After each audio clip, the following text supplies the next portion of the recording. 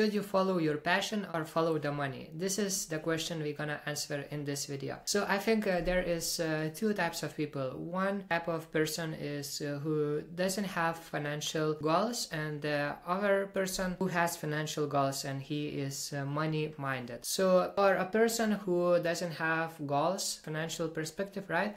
So of course, following the passion makes sense because that's what you like to do and you don't really care about money. But if you have entrepreneur spirit inside of you, you have some goals that you want to achieve in your life, and that ties into finances, then you cannot really trust your passion when it comes to making money, because sometimes the thing that you really like or enjoy doing is totally different from what the market needs. So for example, when I started building my agency, I really was passionate about e-commerce and running paid ads, scaling brands, getting these Shopify notifications when you make a sale. So I was really passionate in this direction. But then I went into the market. I started looking for the clients, doing the outreach, trying to get the first customers. And then I saw how difficult it is to sell Facebook ad services when you are just new. And there are so many options that, the bigger brands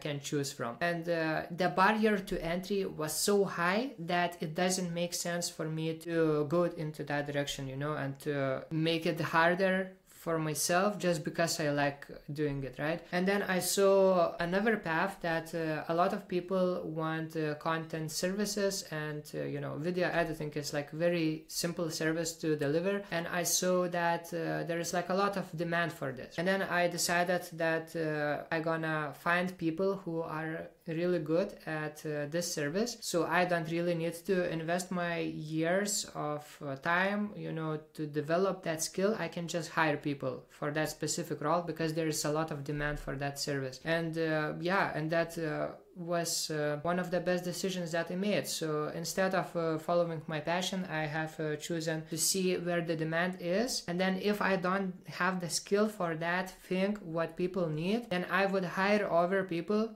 to deliver that service for them. So I would be the middleman between the client who wants that specific service and the person who will be delivering that service. So that would be my suggestion. If you are building a business, or let's say if you are a freelancer who are thinking to build a business and you are really specializing into one direction, be open to making changes, because sometimes the service that you provide as a freelancer is not in high demand, and you will be struggling to find clients for that service in some cases. When you try to find the clients, and then you can see that it's kind of difficult, right? There's not as many job posts, let's say on Upwork, if that's like more specifically to the platform, right? So you can just make a decision that if you see the pattern that there is like another type of service that people really need and they are posting job posts for that specific service, and you don't have experience for that, so consider hiring people and